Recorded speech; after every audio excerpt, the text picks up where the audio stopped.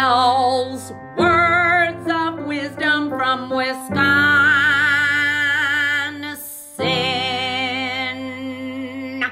Fast talking, so misunderstood.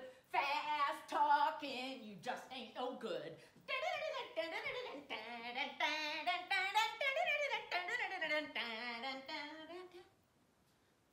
Hi there, it's ML with ML's Words of Wisdom from Wisconsin.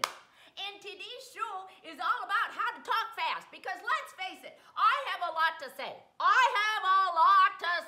And they say an average woman speaks about 20,000 words per day. And I do a lot of talking for a lot of different women, I'll tell you that much. And so some people say, ML, how do you do it? Well, I do some special exercises the first thing I do when I get up in the morning to get this motor mouth going. And I'm going to share them with you, so stay tuned. Okay, now in order to maximize how many words you can say in a 24-hour period, there are certain tips and tricks that you can do during this time. Number one, you can talk in your sleep. That counts. So if you can talk in your sleep, you're getting your message across even if no one's listening. Number two, you can talk just like walking around the house. You can express your thoughts if no one's around. That counts as talking, okay? Number three, you can talk while you eat. Now, I've got some popcorn here. I'm totally off the keto. Forget the keto, okay? So I learned this trick in my family. We all did this.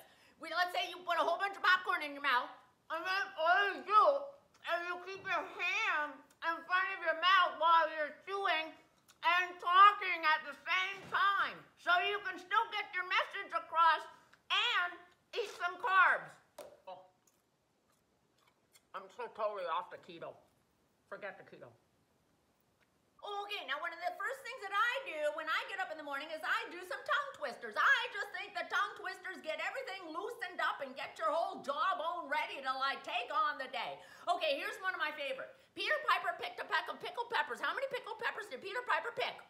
Let's say you're a little bit erudite, scholarly, well-read. So why not do a little William Shakespeare as a tongue twister, like Hamlet? To be or not to be, that is the question. Whether 'tis nobler in the mind to suffer the slings and arrows of outrageous fortune, or to cast arms against a sea of troubles and by opposing and them, that'll get you going. Wait, now I have the hiccups.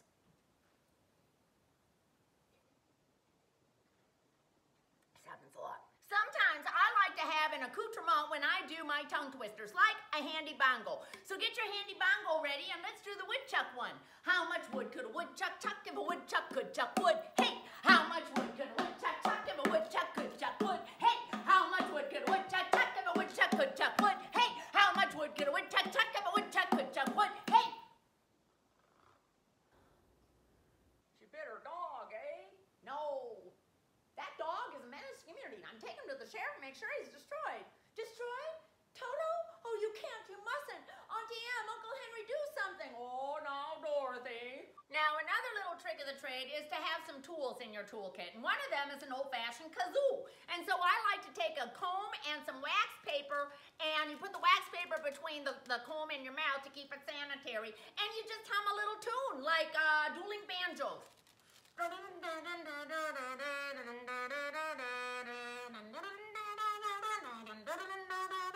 Okay, now my mouth is all warmed up and I'm ready to say a lot today, and I have a lot to say. Okay, well, I hope that you've enjoyed this little show, and I hope that you too can talk fast and get all your points across to as many people as possible all throughout the day. Okay, bye-bye, everybody.